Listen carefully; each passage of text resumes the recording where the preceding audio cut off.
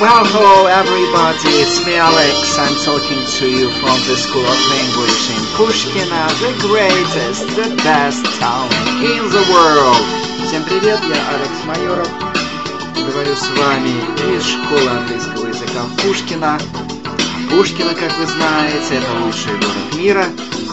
Будем говорить о миллиардере Ричарде Брэнсоне. Увидел сегодня, а сегодня это 11 ноября 2020 года, увидел строчку в Яндексе о Hyperloop, определенном достижении техническом этого британского миллиардера. Ну и нашел на YouTube ролик.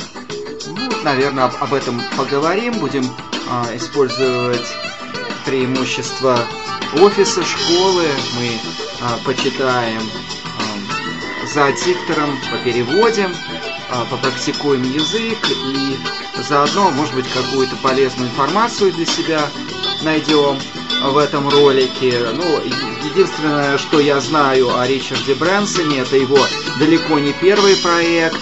Я знаю, что Virtual Galactic, его проект катать туристов в космос, пока не вышел на стадию каких-то практических результатов, и более того, была катастрофа, так что пока он туристов в космос не катает, ну вот пытается что-то еще придумать. Okay, so let's get started.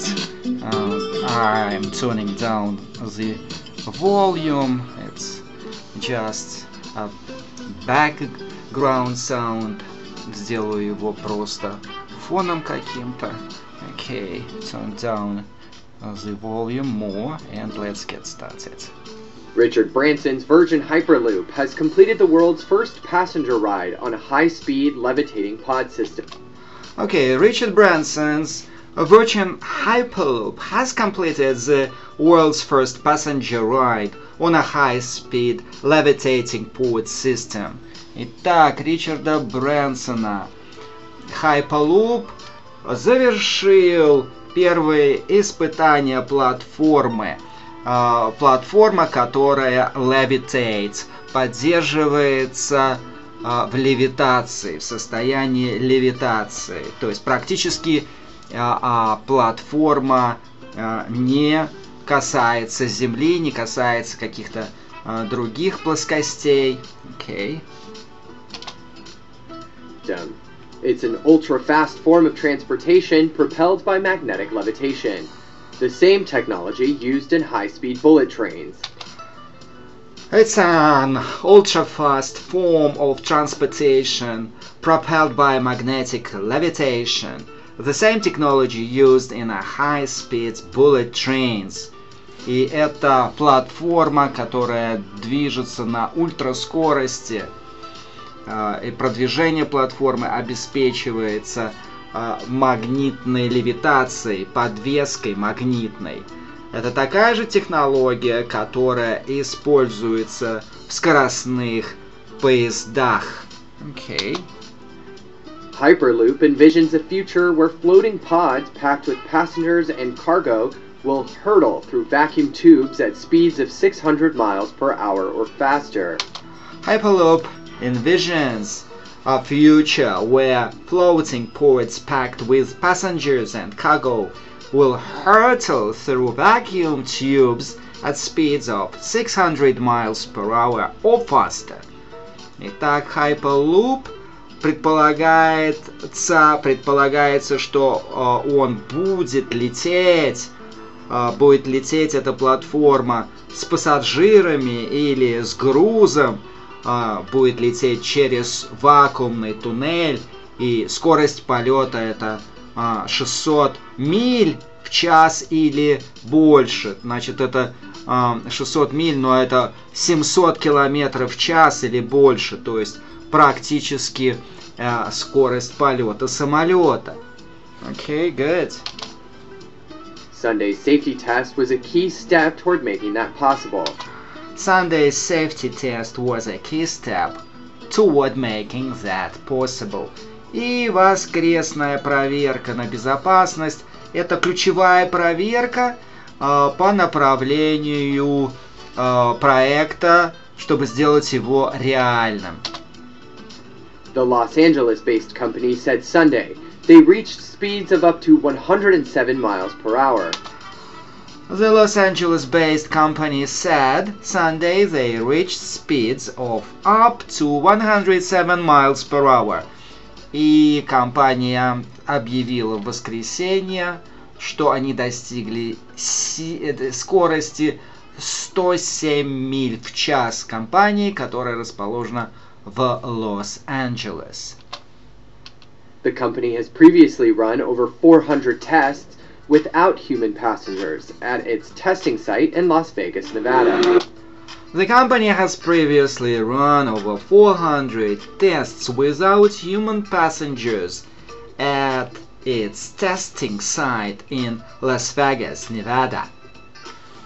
Компания уже совершила более 400 тестов, но все они были без пассажиров, и это происходило в тестовом центре Лас-Вегаса в Неваде.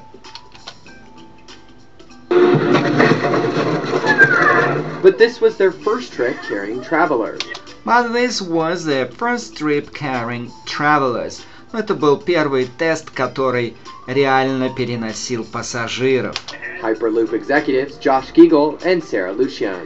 Hyperloop executives Josh Giegel and Sarah Luchian. Она перевозила эта платформа менеджеров Джоша Гела и Сару Личен. The company's chairman called the test historic, as they hope to transform human and cargo transportation. The company's chairman called the test historic, as they hope to transform human and cargo transportation. И председатель компании назвал этот тест историческим, так как они теперь намерены перевозить людей, а также грузы. A magnetic Hyperloop system would be twice as fast as a commercial jet and 4 times faster than a high-speed train between New York and Washington, D.C. A magnetic Hyperloop system would be twice as fast as a commercial jet and 4 times faster than a high-speed train between New York and Washington, D.C. Итак, Hyperloop в 2 раза быстрее, чем коммерческий джет, чем коммерческий самолет, и в 4 раза быстрее, чем скоростной поезд между Нью-Йорком и Вашингтоном. Canada's Transpod and Spain's Zeleros have built similar transportation technologies, hoping to slash travel times, congestion, and environmental harm linked to gas-guzzling machines. Canada's Transport and Spain Zeleros have built similar transportation techniques, hoping to slash travel times, congestion, and environmental harm linked to gas-guzzling machines. Подобные системы разработаны в Канаде и в Испании. По таким же технологиям идут эти компании в этих странах, надеясь резко снизить время в пути, а также причинение ущерба окружающей среды. Virgin Hyperloop has said they aim to be safety certified by 2025 and running commercial operations by 2030. Virgin Hyperloop has said they aim to be safety certified by 2025 and running commercial operation by 2030. И компания заявляет, что их цель является получение сертификата безопасности к 2025 году, а также начало коммерческой эксплуатации к 2030 году. Wow, that's a lot of fun. So, appreciate you listening. appreciate you being with me. We trained our ear, we trained our pronunciation, we listened to a native language. So, and I hope we had a lot of fun, because probably it was interesting for you. I hope so. And I am saying goodbye to you. I wish you all the best. Bye bye. Alex, the School of English.